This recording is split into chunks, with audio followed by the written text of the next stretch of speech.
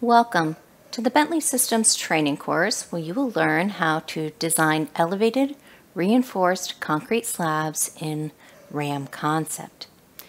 At our point in our workflow for this video, we have already performed the preliminary calculation, and we're ready to review our analysis results. Specifically, in this video, we're taking a look at the rule set plots that are available after a calculation is performed. To understand the rule set plots better, go ahead and take a look at your load combination criteria. And specifically, I'm going to go ahead and take a look at some of my design load combinations. Here I'm taking a look at 1.2 dead plus 1.6 live plus 0.5 roof live load. Now what you're going to notice is that a group of active rule sets are assigned to each load combination through the criteria.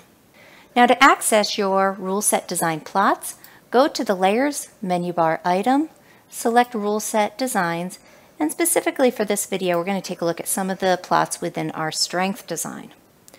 Now in the Strength Design folder, you're going to notice that you can see plots for your maximum and minimum MX plan, that's moment about the global X direction, and also the max and min MY plan. Let's go ahead and take a look at the maximum MX plan first. Now your maximum contour plans will report the maximum of all of the related load combination values assigned to each rule set. This information can be viewed in either a line contour or a color contour plan. To change to a color contour plan, select the plot icon in the standard toolbar and change the plot type to color contour. Again, this particular plan will report the maximum of all the related load combination values assigned to this particular rule set. Next, let's go ahead and take a look at the minimum MX plan.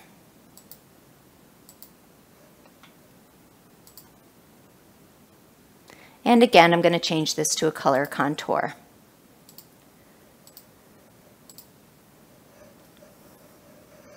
Now the minimum plan will report the minimum of all the related load combination values assigned to each rule set.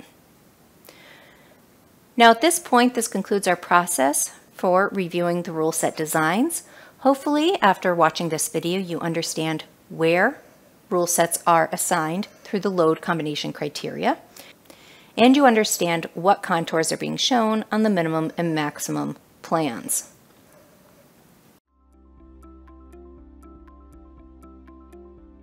If you found this video helpful, please give it a like. If you want to see more such series, consider subscribing to our channel. Thank you, and see you next time.